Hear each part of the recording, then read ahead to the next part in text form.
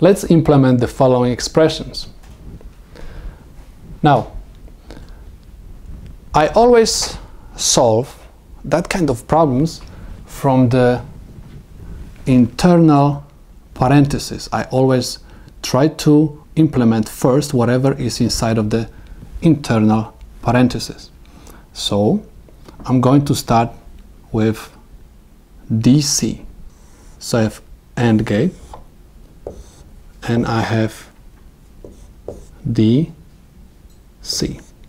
DC ORed with B.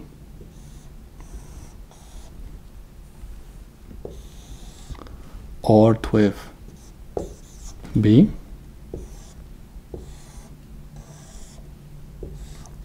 And whole expression inside of the parenthesis is ended with A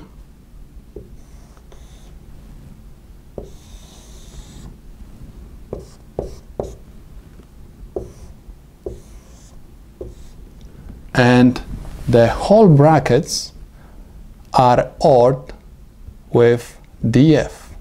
That's why I'm going to draw the AND gate DF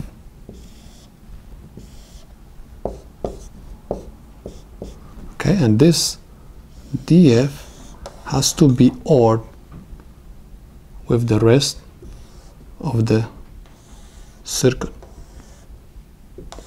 Okay, so this is my solution. Let's prove that whatever I have obtained is correct. At the output of this AND gate, I'm going to have D and C. B will go over here, and I'm going to have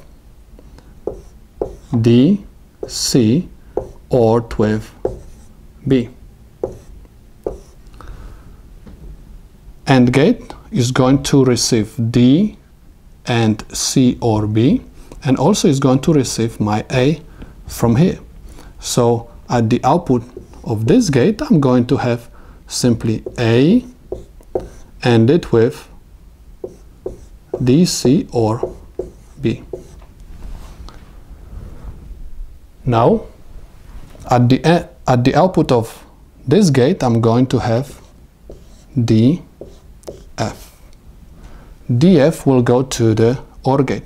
So on the output of my circuit, I'm going to have A, open parenthesis, DC or B, or everything is going to be ORed with DF. This is the solution for part A. As you can see, whatever I have obtained is exactly the same whatever I had at the beginning. Let's take a look at example B. I'm going to start, like always, from the internal parentheses.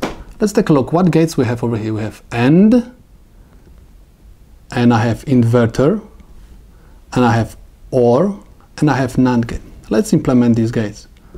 So I have AND gate, inputs A, and I have C node,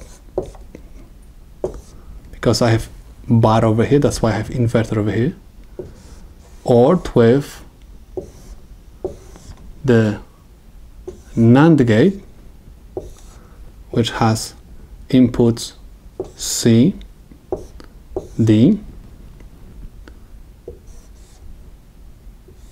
and both of them are ORed together, and the output is connected to the A node A with the inverter by exclusive OR gate, and everything is ANDed to C.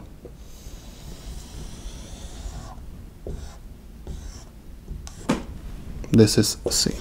What you're supposed to keep in mind that anytime I write C, C, and C, it means that all these C's physically connected together. maybe on the diagram they are in different places, but if you are going to build a circuit, you have to always connect all of them together. The same with A. With A and A means these two inputs are connected together. Let's check if my circuit is correct. On the output of the AND gate, I'm going to have A, C node, because I have inverter. This is going to be my C node. Over here, I'm going to have C, D node. And I'm going to have over here A, C node, or C, D node. I have A node over here.